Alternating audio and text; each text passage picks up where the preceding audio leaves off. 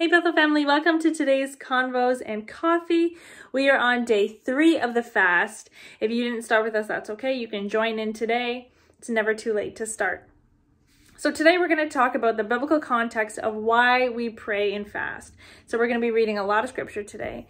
So pull out your Bibles, and but before we do so, let's just define fasting. So fasting generally in a Christian context is considered a temporary renunciation of something that is good in of itself to then intensify our expression of something or our need for something greater. So we fast because we want to see God's work in our lives. And so it's beautiful because fasting actually draws us closer to the Father's heart as we continue to seek after him. And so it's really funny because in Matthew 6 verse 16 to 18, I'm just going to read that really quick, but it says, when you fast. So I think that's really interesting that Jesus here speaking is telling his disciple, when you fast, do not look somber like the hypocrites do, for they disfigure their faces to show others that they are fasting. Truly, I tell you, they have received their reward in full. But when you fast, put oil on your head and wash your face, so that it may not be obvious to others that you are fasting, but only to your Father who is unseen, and to your Father who sees what is being done in secret will reward you. And so Jesus here is expressing to his believers, to his followers, that when you fast, not if you fast, when you fast and when you pray, do it in secret. Don't stand on a stage and be like, oh, I'm fasting, I'm doing this, but do it in a way that brings intimacy between you and God. Yeah, there's just a few things that I want to encourage you today and to remind yourself that when it gets tough in this fast, these are the reasons that you are doing it. So one, prayer and fasting helps us grow in our spiritual strength. And it also helps us overcome temptation as we continue to dedicate ourselves to God. Matthew 4, you might remember the story when Jesus was doing his 40 days and 40 nights of fasting. And he was actually led up into the desert, and he was so hungry that the enemy decided that I'm going to try to tempt him. And Jesus, turn these rocks into bread so you can satisfy the growl in your stomach. And Jesus depended on God and allowed this situation that had arose to strengthen his spiritual walk with God and to overcome temptation by using the word of God, by challenging the enemy and basically telling him to leave him alone. You have no right to say anything.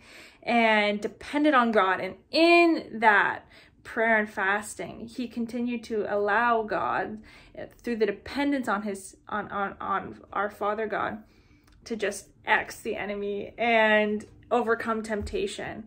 And so this fast, depend on God, for he will help you overcome the temptation to go onto your social media, to turn on the Netflix, to eat that donut that might smell so good. Prayer and fasting also help us express our love and our worship to God. 1 Corinthians 19 verse 20 says, do you not know that your bodies are temples of the Holy Spirit who is in you, who you have received from God? You are not your own. You are bought at a price, and so therefore honor God with your bodies. We can use this time of prayer and fasting to love God, to worship him with our bodies by denying our flesh and then replacing that with praise to God. Prayer and fasting can also humble ourselves and help us to depend on God alone. James 4 verse 10 says, humble yourselves before the Lord and he will exalt you. 2 Chronicles 7:14 says, if my people were to call on my name and humble themselves and pray and seek my face and turn from their wicked ways, I will hear them from heaven and I will forgive their sins and heal their land. Depend on God during this time of prayer and fasting. And lastly, prayer and fasting strengthens our prayers and strengthens our relationship with God. Matthew 17 verse 21 says, but this kind does not go out except by prayer and fasting. There are some things in life that we need to pray and fast about. And what better way to start a new year but by interceding and asking God to intervene and to plan this year ahead of us for us.